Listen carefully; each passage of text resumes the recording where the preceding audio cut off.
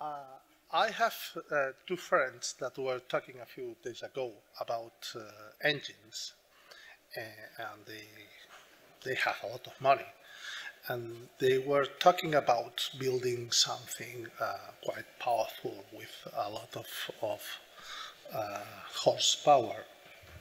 And I tried to understand the discussion and the reasons behind what they wanted to buy. My name is Pep Pla. I'm a consultant at Percona. I have more than 30 years of experience. That makes me feel really very old, extremely old. And currently I'm located in Barcelona. This is why I can take pictures like this one. This was working at the beach. Let's have a quiz time.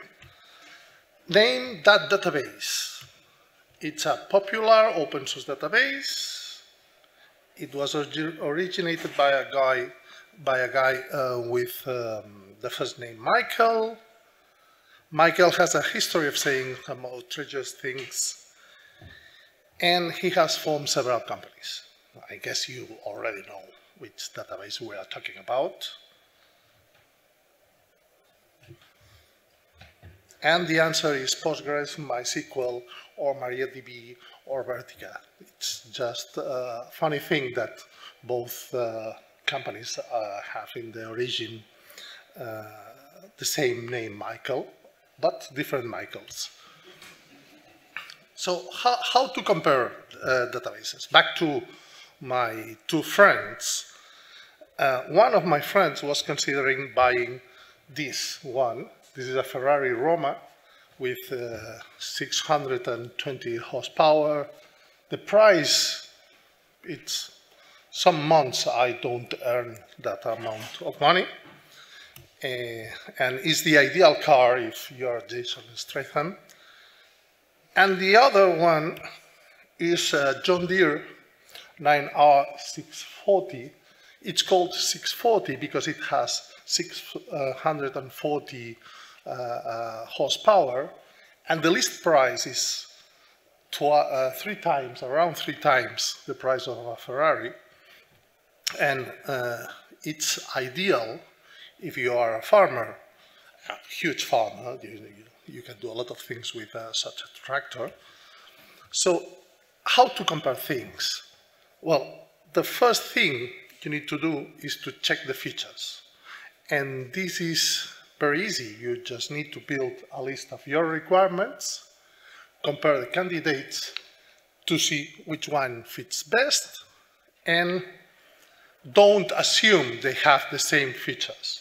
When I said engines and I said the horsepower, probably you were thinking sports cars, but you have also tractors. And if you are a farmer and you go to your farm with a Ferrari, you will not succeed. So it's very important to consider the features. And you could do that. So this is not something, I mean, you can attend the conference and I could just take the list of features and compare and say this one and this one. But I think it makes no sense. And this is not what this presentation is about. And it's not about licensing. Why? Because there's a lot of heat regarding the licensing topic. And there are lots of different opinions. I'm just going to talk for a short period, a few words about MySQL. If we compare the advance that MySQL has done in the last years, and we check the companies that were ruling MySQL at the time, probably we would get some surprises. I'm not an Oracle employee at all. I'm not paid by Oracle, but for example, MySQL 8 is quite advanced compared with MySQL 5.1. Okay. While preparing this presentation, I learned about a concept called the Birmingham screwdriver. I don't know if you know what's a Birmingham screwdriver. I was not aware of that. This is a Birmingham screwdriver. Okay. There's something called the law of the instrument. The law of the instrument, in Spanish, we have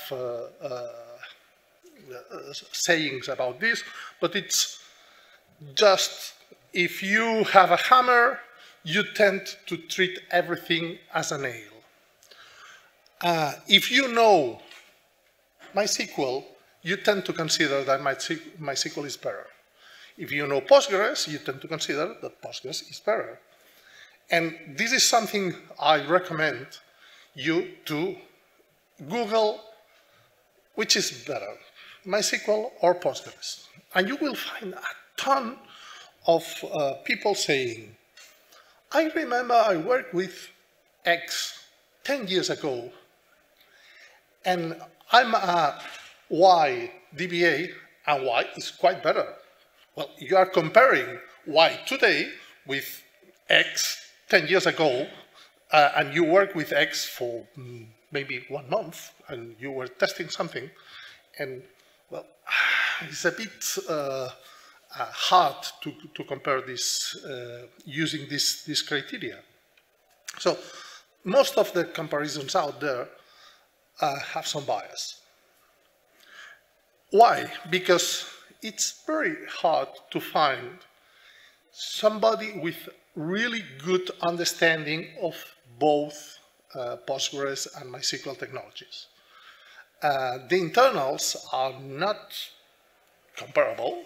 Feature-wise, they are, but the internals are not exactly the same. But this is not always bad. What I mean, if God gives you lemons, you make lemonade. If God gives you Postgres DBAs, then use Postgres. Don't try to do something different because, you know what, I attended a conference and everybody was talking about whatever database, or somebody said in a meeting, why? I remember, this is a true story. I remember in a meeting with a client, the client said, why don't we use NoSQL? And I said, I don't know. Why should we use NoSQL? The question is never negative to you, because why don't we sell the company? It makes no sense. So, disclaimer, I'm a MySQL DBA, but I will try to be as agnostic as possible. Maybe I don't succeed. If I don't, I apologize, because I'm not trying to sell you either technology, especially because I don't believe your criteria should be based on bias. So I'm just saying that I'm MySQL DBA just to justify if I say something wrong about Postgres. Okay. One relational database is pretty much the same as another, right? Well, no, they are not the same. They do the same, but they do the same in different ways. And it's very important to understand those differences because by understanding those differences, you can decide which technology is better for you. Okay? And this is extremely complex because your requirements are very diverse. So I can't there's no simple rule. If you write a lot, use Postgres. No. If you read or if you need whatever, no. It's not that easy because it depends on exact write or read patterns, and sometimes even application developers don't know their access patterns. So it's hard it's very complex to decide. So if we compare Postgres and MySQL, both are relational, both are open source, both are popular, both are old enough to be allowed to drink, and this is sometimes not cool. Okay, sometimes looks like being version 16 or being version 8 is not cool, and being 0.21 is cooler, but in our case, it's a proof that both pieces of software are consolidated and pretty much stable. The differences, if you Google, you will find these are the most important differences. Postgres is supposed to have a better SQL standard support. It's ruled by mailing lists. MySQL is supposed to be easier. It's ruled by Oracle, although the community has a lot of things to say. And the devil is in the details. In Spanish we say, where does Vincent go? It means donde va Vicente, donde va la gente. It's where the people goes. It's the equivalent to monkey see, monkey do. So what is the people doing? What we are seeing is that open source database trends are growing enough to compare with commercial databases. Actually, 2 years ago, the open source databases became more relevant than the commercial ones. And if we look per database, we have this. So we have that MySQL is trending to surpass, be more relevant than Oracle, and we see a huge growth in Postgres in the future. Okay? So probably in the next 5 years or so, we will see that both databases will be the leaders in the database market. Okay? So let's go to the meat. The architecture. There are plenty of differences between Postgres and MySQL. If I have to choose one, this is the one I think is the most important, especially because this is something that is only a characteristic of MySQL. MySQL has a two-layer architecture. One layer is the SQL processing layer, and the other one is the engine layer. What this allows is to have different engines. Okay? You can have InnoDB, but you can have RocksDB, you can have Black Hole, you can have different engines that define how the data is stored. If you really want to have a fast database and don't care very much about integrity, I recommend you use the Black Hole engine. It will be really very fast. Your application will be extremely fast with no data, of course, because it's like that now. So, but it's a proof that MySQL has an additional flexibility with engines. And somebody can say, okay, what's the sense of having an engine like DebNull? We've been using this engine in the past for replication purposes. So you replicate from one database to another database that has the depth null engine, and then from that database that has the depth null engine to another one.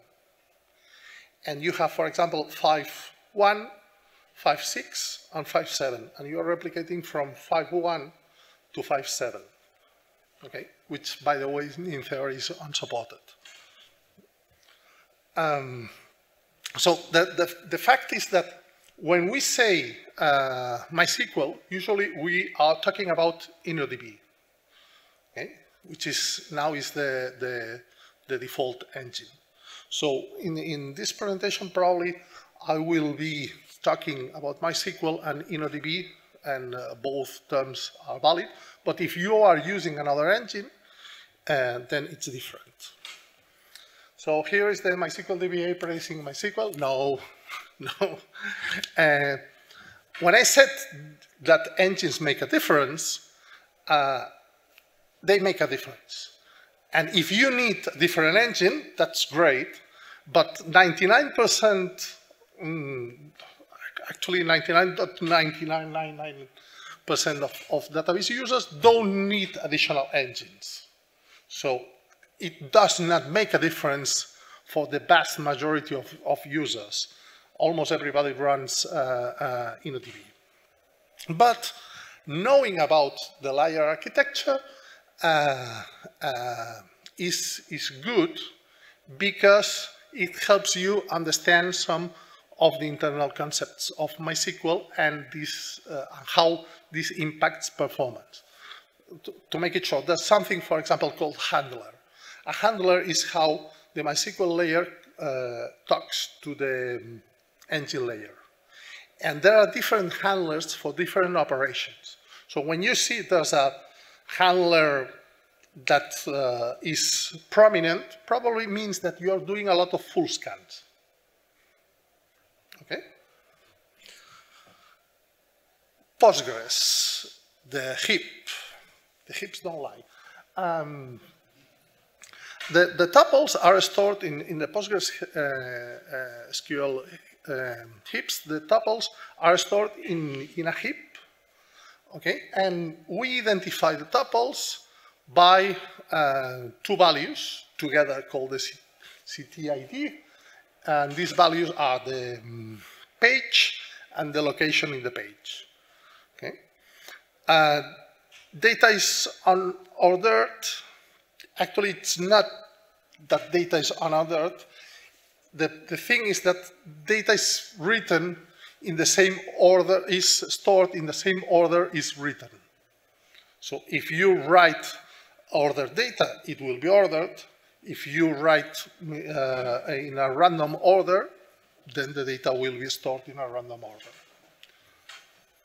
One really important difference is that updated or replaced rows are kept in the heap. This means that old versions of a row, if you update, the old version will be kept in the same table. Okay? And in the heap there is a lot of metadata, but relevant for us in this presentation is these three values, the xmin, xmax, and CTID. The xmin identifies the transaction that inserted the row, the xmax, the transaction that removed the row or not. And when I say or not, I mean, if I try to remove the row and roll back, I'll have a value here, okay? And the CTID, that identifies the next tuple. So if I replace the row, I will point, this is the CTID of the next tuple. Okay? Those values are 32-bit integers that can wrap around. If you have experience with Postgres, you've heard about this. If not, we will discuss this later. The pros of the heap: the inserts are really very fast because you have to do nothing, just insert at the end. this is very important. New data is placed together. So this is very good for temporary locality. In theory, the data we are inserting will be related with data being inserted in the same period of time.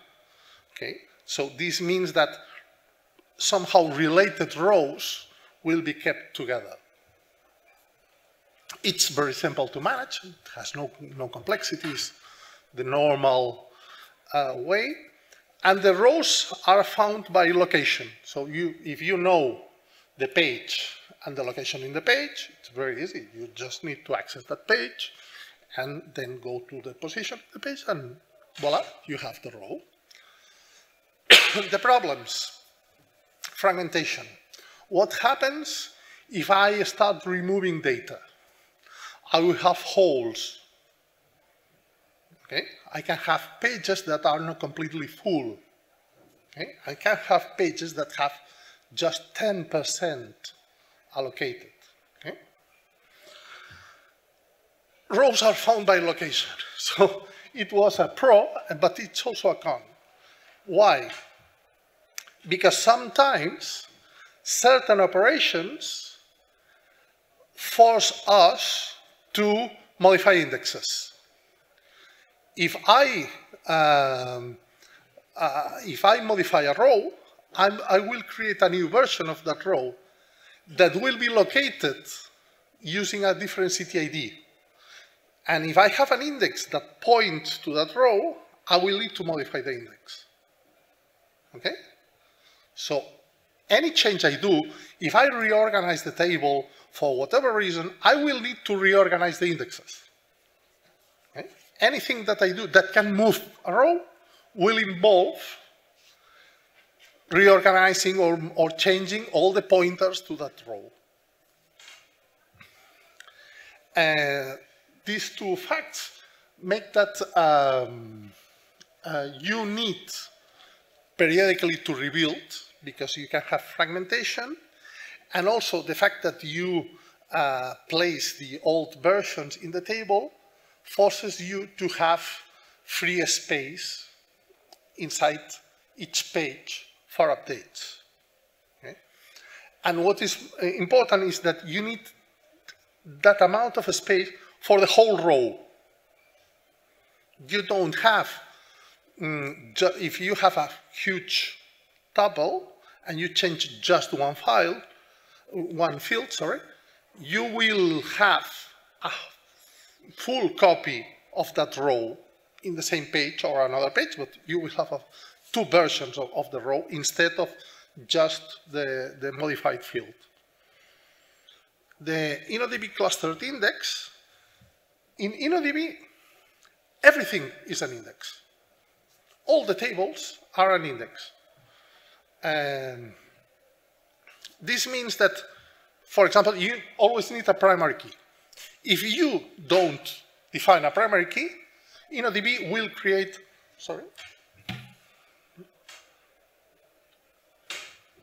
will create one for you. And the problem is that it will be hidden. You will not be able to access that primary key. But there will be a primary key.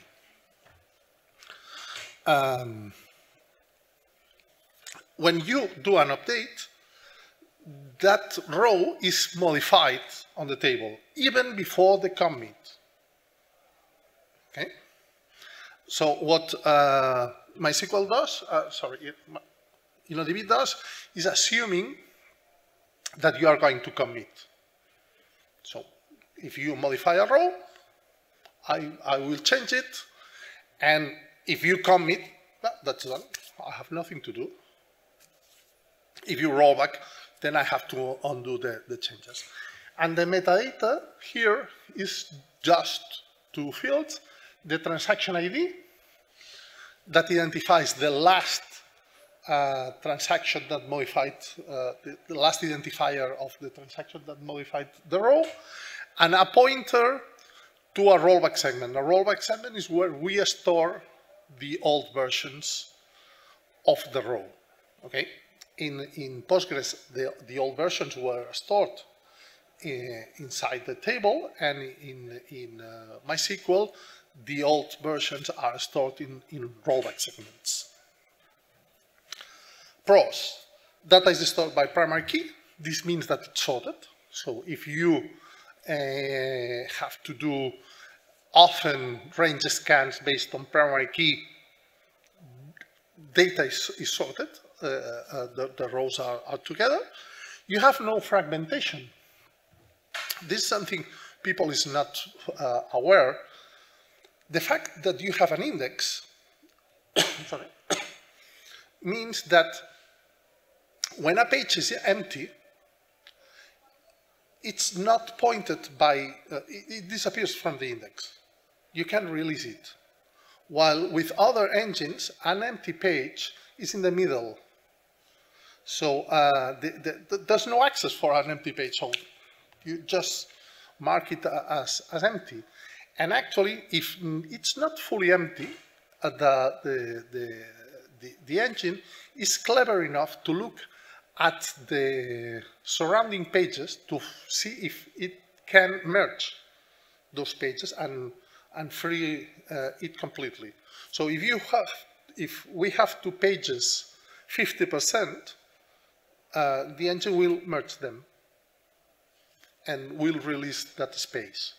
So this means that in the worst case scenario, you will have 50% allocation. Okay? But this is really very an edge case, because you need to remove rows from each page just to make sure that it's 50%. In this case, you need to rebuild, but I've seen this, I would say never. Okay? The rows are found by primary key, which is good if you have primary keys, because you save going to the primary key index and then going to the table. You just go to the primary key index, and the table itself is the primary key index, and you find the row. And it's really very good at sequential inserts. Why is good at sequential inserts? Because InnoDB makes a trick. It stores in the page the direction of inserts. So while you insert data in the page, when it arrives to the end of the page is full, it says, okay, I've been inserting values that are growing. Yes, this means that I can keep this page as is and open a new page, empty. And the next values will go to the new page. Okay? If the inserts are random or go in another direction, I'll create a page on the other side. And if they are random, then I'll consider if it makes sense to split the page. Okay? So if we do sequential inserts, it will create pages almost completely full, and one after the other. The cons: it's very bad if the inserts are not sequential, because you tend to create empty spaces. Okay? You need a primary key. Okay? And if you don't use it for whatever reason, it's a table that has indexes but doesn't have a primary key, you need to generate somehow a primary key. And it's also a bad thing, sometimes rows are found by primary key. What does this mean? Okay. In Postgres, we had that the index had the CTID to find the row. In InnoDB, what you have is that the secondary indexes have the primary key. Okay? This means that if I have a large primary key, my secondary indexes will be very big. Okay? Because it's not something as an integer for the page and an integer, or maybe 8 bytes for the 8 bits, sorry, for the row inside the page. No, I can have, if I have a primary key that's large, then all my secondary indexes will have inside that primary key. And also, when I access using a secondary index, I access to 2 indexes. First, the secondary index, and then with the primary key, I go to the table that itself is an index, and I need to do the index access. Secondary indexes, I'm using MySQL wording, because in MySQL, a secondary index is, as the primary table is an index, all the other indexes. In this, the sense I'm using here is all the indexes that are not primary key. Postgres has something great. You have a lot of different types of indexes, while in MySQL you just have one type. The problem is that if you rebuild the table, you need to rebuild the indexes. If you migrate or move, for whatever reason, a row, you need to migrate or move that row in the index, even if you are not modifying any of the columns in the index. The good thing is that the indexes are smaller, because the CTID is not a big one. In the case of InnoDB, you have only B3s. The indexes are larger because you need the primary key. The good thing is that some rebuild operations do not affect the index. For example, a page split. Okay, a page split does not need to notify all the affected index that something has happened on the primary table. There is just one version of the row. This is not completely true. If a row is deleted, the old version is kept, but is marked as deleted. Okay? And there's something called the change buffer that delays writes to secondary indexes. So, and it can delay writes for a really long time. Okay? Actually, usually it flushes the writes when that page is accessed. So if it is not accessed, it can be a long time without making the change active in the secondary index. And BCC, well, this is multi-version concurrency control. I guess more or less everybody knows what does this means. It's in our databases, we have a ton of users, a ton of transactions running at the same time, modifying data, writing. We have transactions. We have to see the old versions because I'm running a transaction while somebody is incrementing values and things like that. So dealing with all these concurrent access, read and write access, you have different methods, and one of the methods is the multi-version concurrency control. Both databases use this method. The trick here is that you have different versions of the row to avoid locking access. Okay? How this is implemented in Postgres? Rows are inserted and deleted. You never update. If you update a row, what you do is mark the old version as deleted and insert a new one. This means that you generate a new CTID, blah, blah, blah. Those new rows are stored in the same table and often, if possible, in the same page. Okay? This means that if you have a lot of changes in certain tables, you will have a lot of old versions stored inside that same table. The xmin and xmax, as I said before, well, the CTID is different for each version. There is something to mitigate this. It's called the hot updates. The hot updates in theory sometimes allow you not to change the secondary index when there's a change in the heap table. Okay? But you can only use them under some circumstances. Okay? And you have the two values we said before that identify the transactions that modified that row, and you have also something called the commit log.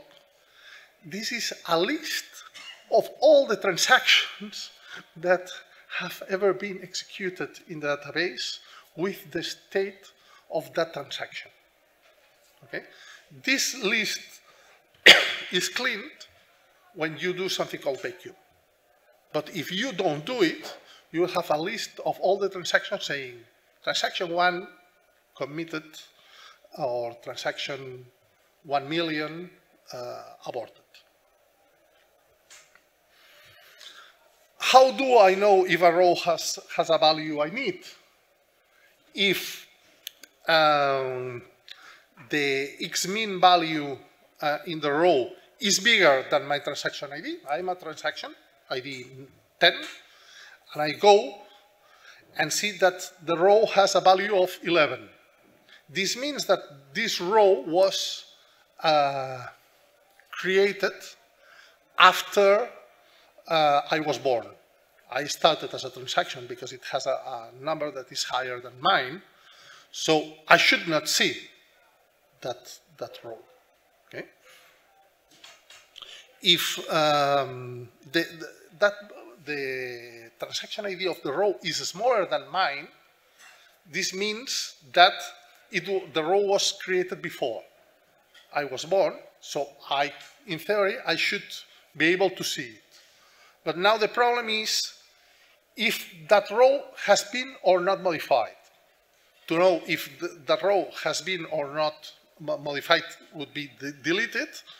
This means that we have xmax defined. If xmax is empty, the row was created before I was born and is still active. I can see it. If xmax is defined, I need to make sure that the transaction that deleted the row has committed. Then I have to go to the commit log and look at the transaction and see, is active. If it's active, I shouldn't see the version. If it has committed, I should see the version. If it has rolled back, I shouldn't see it. Okay? So it's a bit, I need to look at different values just to make sure that's the version I have to see. In some cases, I have to check the transaction log. I need to go to the history and say, okay, this transaction was committed. Who removes the old versions? The vacuum cleaner. Okay. In the case of InnoDB, it's based on rollback segments. All versions are stored in the rollback segment, assuming that commit will happen. So we change the table and store the old version in the rollback segment. In this case, we have a row metadata that allows us to find the correct version. I will not dip into the details. Okay. But I want to say something. Long-running transactions can require a lot of rollback segment accesses. In the case of Postgres, we have a problem. All the versions are in the table, and sometimes they are together. And this is a problem because it consumes a lot of space. But this is great, because if I need to find different versions of the row, probably they are together. They are in a page that I already have in memory. So I don't need to access this. In the case of rollback segments, if I have a long-running transaction and lots of data has been modified, I can go to look for a row and say, oh, it's modified. I have to go to rollback segment. Oh, somebody modified. I have to go again to the rollback segment and again to the rollback segment. And as the rollback segment changes happen in time, for all the database, the changes are not together. So maybe I'll have to go to disk to read the rollback segment. So long-running transactions can do a lot of harm in MySQL. Here are the details, and one of the good things is that you don't need to do vacuum. Okay, there is a background process that purges all rollback segment entries, and this is transparent. So the vacuum is something very specific of Postgres, and is critical. Okay. You can disable vacuum, don't do it. Okay? What vacuum does is it cleans the old versions, and that's perfect, that's great. But it also does something. In Postgres, the transaction IDs are small. I think they are 32 bits. This means that if you have a lot of transactions, it can happen, actually it will happen, that you will have repeated transaction IDs. And as we said, data is stored with the transaction ID. So if you repeat transaction IDs, how you know if this row is in the past or in the future?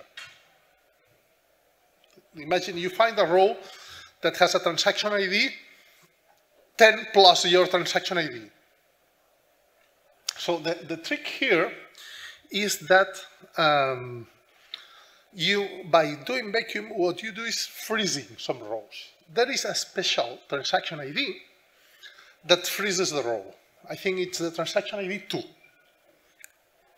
Okay, so what vacuum does is it looks at the table, removes old rows, and for the rows that have to stay, it checks the transaction ID, and if it's an old transaction ID of a transaction that is not active and was committed, then it says, okay, I'll freeze that row. I use the transaction ID 2, and once all the transactions, sorry, all the rows of the original transaction have been frozen, I can remove the transaction from the commit log.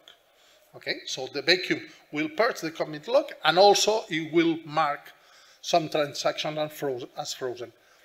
If you don't do this, sooner or later, the database server will say, oh, I have to stop. I can't continue, because there is a risk of transaction wraparound. Excuse me, the full vacuum cannot be done in text, right? No, the full vacuum cannot be done in... you need to have full access to the table. But to freeze rows, you don't need full vacuum. Okay? Full vacuum is only needed if you want to release the space allocated by deleted rows. If you have 5 gigabytes free and the table is 10 gigabytes, you have a problem. You need 10, yes. At least 10 gigabytes? Yes. Yes, yes, yes. You need, if you want to make a full vacuum, you need to have at least the same space that the table has. This is a general rule. If you want to recreate an index in MySQL, you will also need that amount of space. This means that if you have a several terabytes table, you need several terabytes free space. Postgres has something specific, very things that MySQL does not have. One of those things is materialized views, which is very helpful in terms of performance. And well, the list is quite long. I'm running out of time, so you can find this. There's something interesting is the visibility map. The visibility map is a map of the pages that have changes or not, and is used to avoid vacuum looking at pages that have no changes. Okay, so when a page has changes, there's an entry for that page in the visibility map, and this helps make the vacuum process faster. There's also something called toast, the oversized attribute storage technique. This is quite similar to what InnoDB does. Is if you have data that does not fit inside a page, you store that data out of band. You store it somewhere else. Postgres has roles and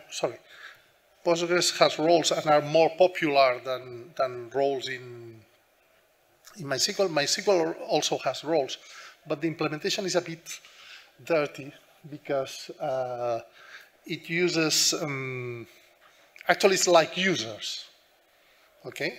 The syntax is pretty much the same. It's not well implemented. One great thing, you have things like filter, for example. This is great, and MySQL does not have filters. Regarding high availability, this is something that MySQL has really very well resolved.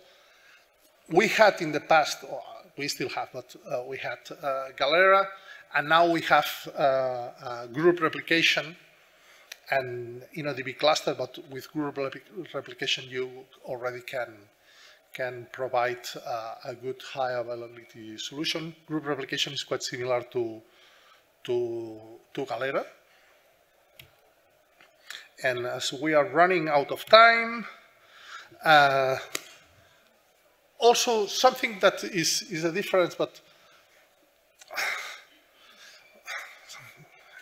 everybody has an opinion about this.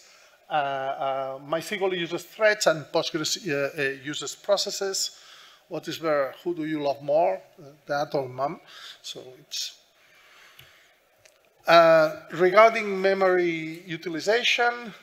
MySQL tends to manage the memory, and Postgres tends to rely more on the operating system. What is better? I have an opinion, but I will not share.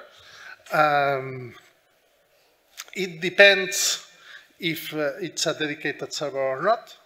If you're running a dedicated server, assigning all the memory to the database can make a difference and can protect you of that sysadmin that decides to BI a 20 gigabytes file and consumes all the file system buffers with a lock and expels all your database pages from memory.